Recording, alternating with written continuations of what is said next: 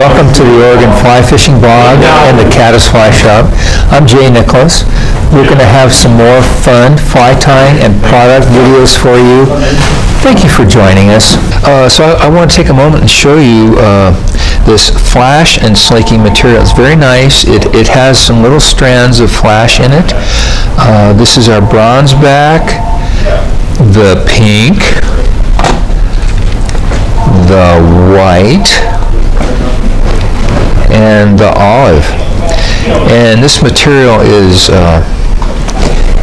it's really nice, and you can blend these colors. It's all good stuff. So there we go. And I am going to tie you a striper fly to Duxbury Clouser. The materials, of course, are listed with links below, but the fun part here is to evolve in the use of our clouser. This is a fly that I tied some of these for Chris when he went back to the East Coast, and he caught many fish of great size on them. And I'm using flash and Slinky, and for the belly I'm going to combine some white and some pink. And this is a fly style that I'm going to actually tie this in some different color variations. You see, I'm putting this flash and Slinky together with the white on the bottom and the pink above it, so it'll be kind of like that. And these flies, you can tie them anywhere from about a 3-inch length to something exceeding 5 inches. And why? Now I'm going to wind back a little bit, and you'll see why in a little while. Now, why would you want to vary the length that much? Well, it could simply be in relationship to the size. So if I flip this over, it's not going to quite be centered, so it'd be fine to tie on, but I'm going to just flip this hook over in my very fine Regal stainless vise. And my assistant is going to tell me, is that hook kind of straight there? Got to go a little bit more? Is that straight enough? Okay. So, depending on the bait fish that are, so right now I'm using it's a Fairflies brush, and this is a shrimpy, and it's got some tan, and it's got some pink, it's got some nice little striped feelers on it. And now what I'm going to do here is I'm going to take need to figure out where the wire is here. I'm going to take a couple of turns of this shrimpy brush before I put the wing on, and I'm going to do those back here. And forgive me, I didn't go into details of how to do a good job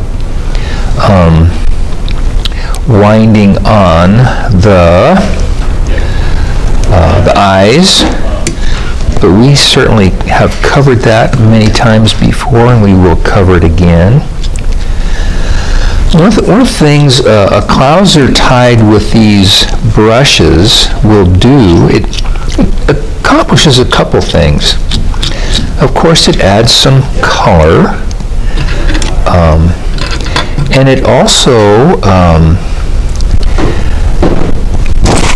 it also adds some substance, some bulk, some volume to the fly.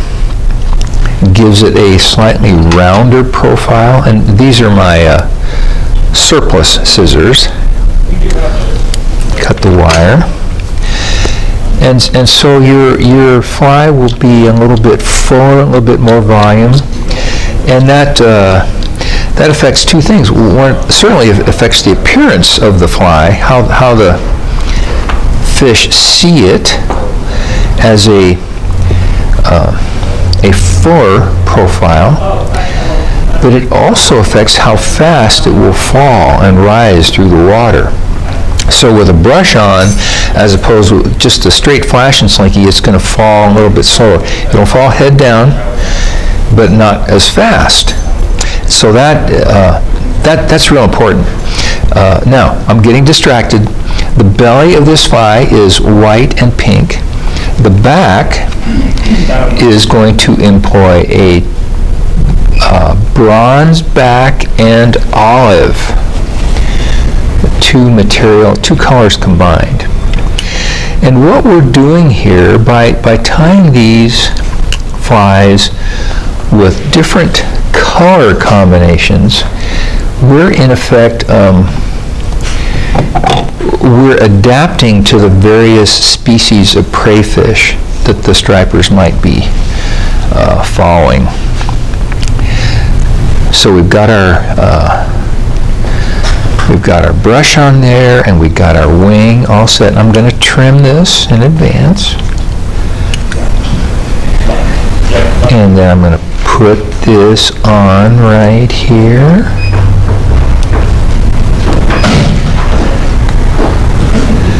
And here we go. A little touch of magic super glue. It is really funny to see the extent to which I'm using super glue at this point in my tying career versus even 10 years ago. But who knows what I'll be doing 10 years from now. I've got a pretty good idea. And it may not be using super glue. I'm building that head up a little bit. This is a Danville 210 Tenier flat wax mono chartreuse green, I should add. So let's see if I can take a look at this fly. Let's get it a little bit of a combing.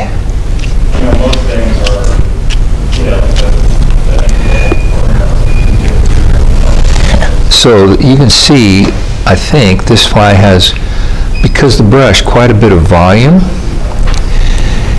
and this is going to be a fly that falls very nicely and gives you that jigging motion.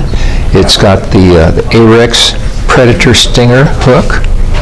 I think Chris has shown that this is a very effective fly. Get out there, give it a try, and I hope you have a good time on the water. Thank you.